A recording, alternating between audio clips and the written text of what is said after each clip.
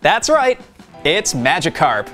Hi, I'm Mario from TTPM, and today we're talking about the flopping action Magikarp from Wicked Cool Toys. If you're a fan of Pokemon and collectibles, be sure to subscribe to our channel for reviews of new and upcoming releases.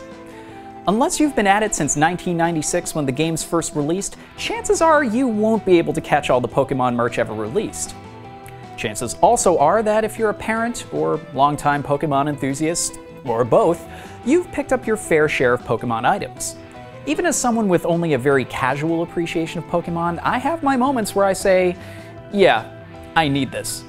This motorized plush from Wicked Cool Toys falls soundly into that category. Activating the feature is as straightforward as the toy itself. Just give it a little tap and voila! It flips and flops like Magikarp's splash attack. Powered by 3 AAA batteries tucked away in the Magikarp's belly, which is also where you can find the switch to turn the feature on and off, the plush is made of polyester fiber and polyurethane foam and polyethylene.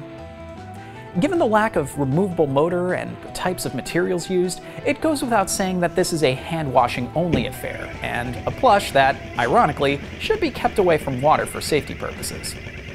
The toy is listed as not being for 3 and under, and this seems like a pretty reasonable rating, so keep this for your children 4 and up. And while I focused more on children, let me be very clear that adult Pokemon fans who grew up with the series will absolutely adore this piece. Though I recommend not leaving the flopping feature on at times if this is going on an office desk or a display shelf that has been very carefully curated.